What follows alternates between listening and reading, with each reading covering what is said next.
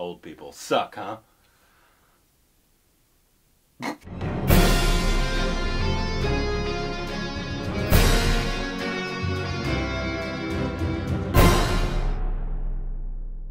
Hey, welcome back to our Stupid Direct Cheese. I'm Corbin. I was old once. You can follow us on Instagram, Twitter, juicy content. Take us on Patreon, follow us on Twitter account, and subscribe if you haven't. Hit that like button. Do it. Helps us out a ton. Thank you so much. Stay on target. Today we're doing a movie Stay review. on target. And it is of the... Hold on. I will get the information here. The 2012 Bengali film... Bengali. Shabdo. How would a Bengali pronounce it? Shabdo. Shabdo. Shabdo. The A would have more of an O kind of a sound. I believe it was translated when to... my wife walks in the room, she will sound confirm that. Or something like Shabdo. that. Yeah, it means sound. Directed by, and written by Kaushik Ganguly. And then starring Ritwik Chakraborty. Right. We saw the trailer. We saw this trailer a long time ago, and we were very excited about the concept of the film. And Ritwik, we wanted to see more of him and all that kind of stuff. It came out in 2012. It'll be a 100% spoiler review. We got it sent. I'm sure you can get it somewhere else. We got it sent in a Google file because that's the only place we could get it with subs. I tried watching it in a nail file. It was very frustrating. I bet that can be frustrating. Yeah, it can be very hard. Anyways, but if you haven't watched it and if you don't want to be spoiled, please go away because it's going to be a 100% spoiler review. Rick, your initial thoughts, please. This is our 16th of the year, our 11th Bengali film, and our 223rd of all time. 11th? I thought it was 12th. Nope. 11. Really? Yeah. Okay. At least according to my list. Go on. Yeah. So here's my paragraph. Watch Sound of Metal instead.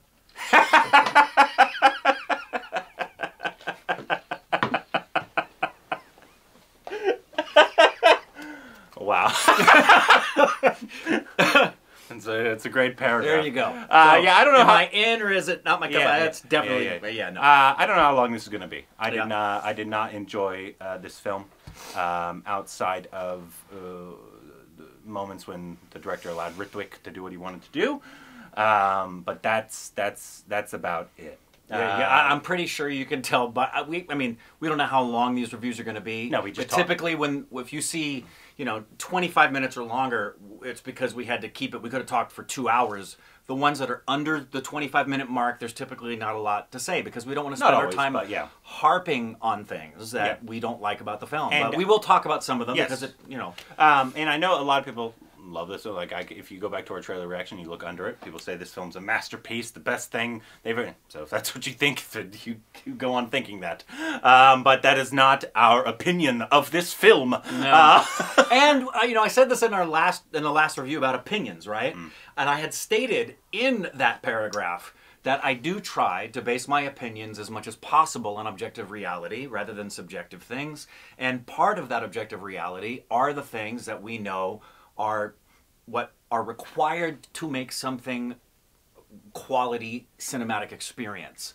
And that's the primary reason. This is a very different thing in terms of where the last movie, Padmam.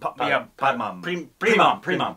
Where Premam, I understood the cultural differentiations and said it's not my cup of tea. Yeah. You probably would like that. This one for me is not just because it's not my cup of tea. I just cinematically find there's just not much for me. I'll talk about the two things that I like, and you could tell me if you agree. You should be able, if you're in a film, for example, if you're an actor in a film or you're a producer or a director, you should be able to recognize whether your film was good or not. Like, go watch Shattered if your kid's on drugs if you want to be abused and waste your time. I star in that thing. It's terrible. I have one good moment. The rest of it's really, really bad. I have the opposite. Jurassic World's fantastic. So you should be able to look at stuff and be able to recognize whether it's good or not. And yeah, this was... But anyways, the two things that I thought were the most notable, right, was Ritwik was the #1. And I wish she had a different script, a different director, a different film. Yeah, but sincerely, a different story. He was by far, no one was on whatever level he was at. No. And I don't know if you agree with that. I agree. Not that I think he was as good as he was in his other stuff. Not even close. But I think he was definitely the overwhelmingly far superior to everybody else that was out there. Agreed. There's he's a good enough actor that even with something that doesn't work, you can tell, like you can with any good actor, that they're probably going to be okay. That first Kamal Hassan film we saw. Yeah. That we could see, and I think this is a much better performance than Kamal gave in that film, and I'm not trying to bother because I know you guys hate us for not liking that film. Yeah. But I think this performance was much better than that one, but he had very little in terms of script to work with. The other actors gave him 0. Outside of maybe the producing partner was, I guess, the second best person there. Yeah. But this, he was definitely the best part, and I'll get into all the other stuff after this. But I'm trying to get to the stuff that I liked first. You didn't like the white actor? But yeah, so and I thought if the director and the writer, I guess that's the same guy, right?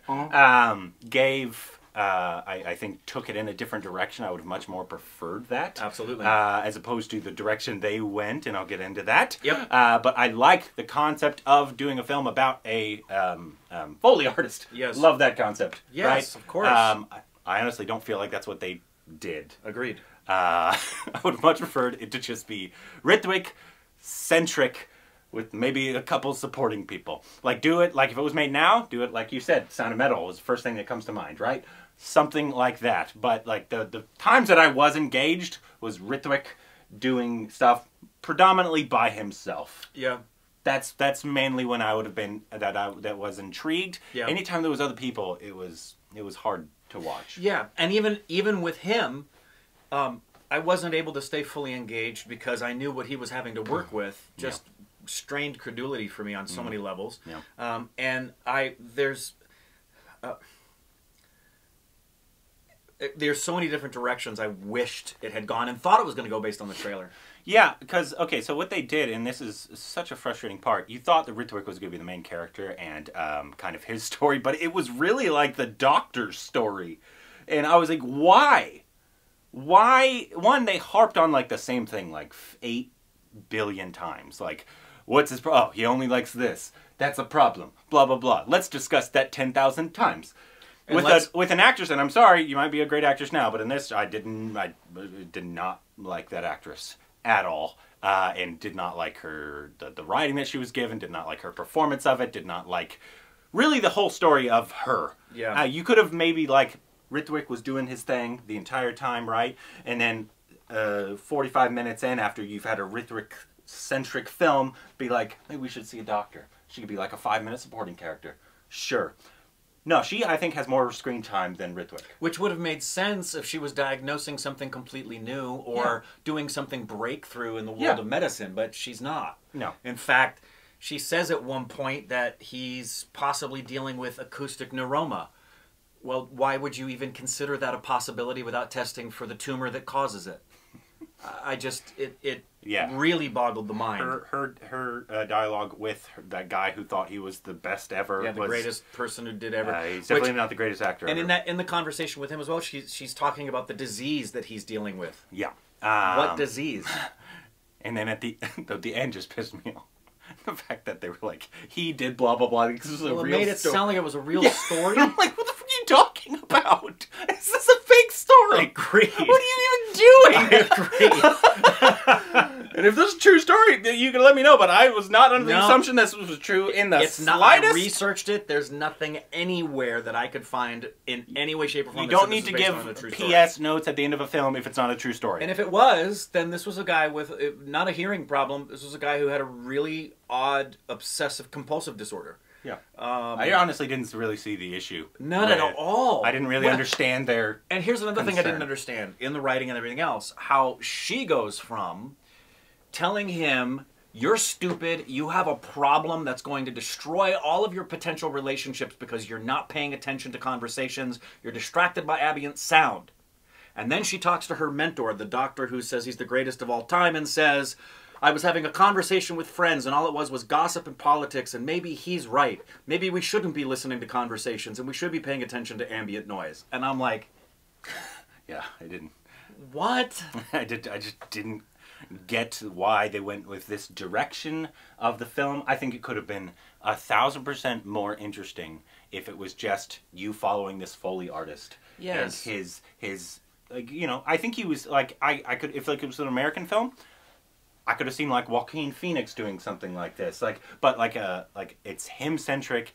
You're kind of alone in his room and his stuff. I think that would have been so much more interesting than this weird doctor angle that they went with. Yeah, it wasn't interesting to me not at all. And one of the challenges of the writing is, and this is a big no-no in screenwriting, guys, and this isn't something that you miss with translation. I'm not talking about dialogue. I'm talking about the actual storyline. I've talked about this before. Corbin's talked about this before. Exposition is not supposed to be given in dialogue. It was like all exposition. It was all exposition in dialogue. It was pretty bad. Yeah.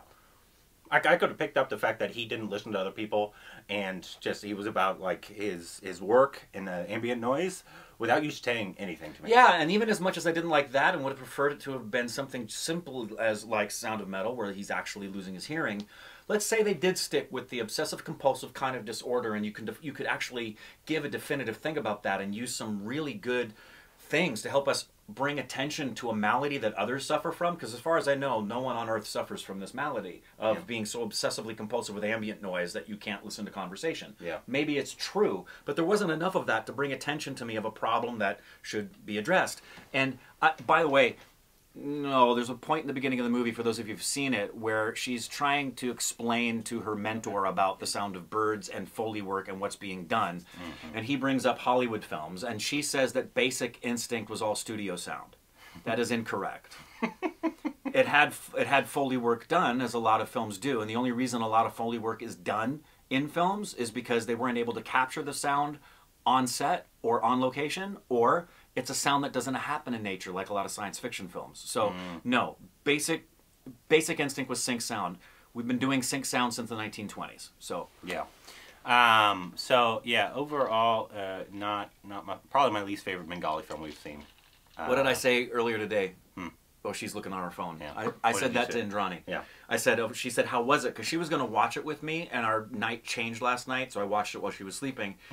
And I said, yeah, it's my least favorite Bengali film by far. Which is so strange, because I got recommended this all the time. People just praising it, and maybe you guys can explain to me what you liked. It won there's a Bengali Film Awards, and it won Best Film. I cannot comprehend. Yeah, you guys can let us know like what you think was so good about it in the comments below. Obviously, this is our opinion. Yeah. What we think of it.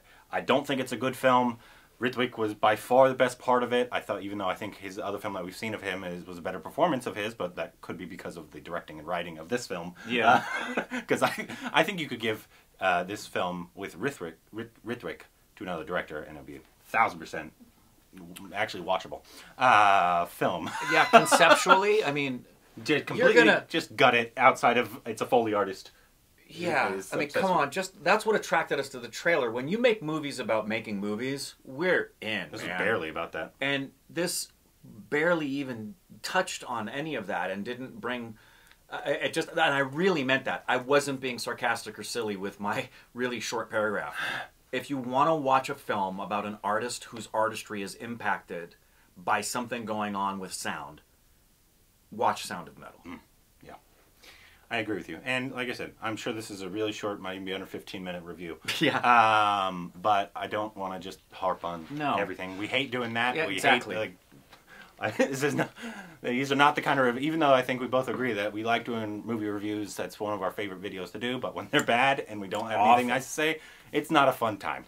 And we regret, because we know that a bunch of people like these films that we talk about, and you always take it personally when we do it. No, like, even on my own, like, we would have done if there was time. People were talking about on 2.0 about the Batman. Yeah. And there's mixed feelings about the Batman. Some people adore it. Some people don't like it. Yep. Well, I didn't like it, so I don't want to do a review of it just to talk about what I don't like. I want to talk about what I do like. Yep. So yeah, there was very little. Yeah. Anyways, but please do let us know what should be our next Bengali film, whether it's a more newer one or a old one, Satyajit Ray, other people like that. Of course, I don't think he's had a bad one. Not yet. You didn't like this one.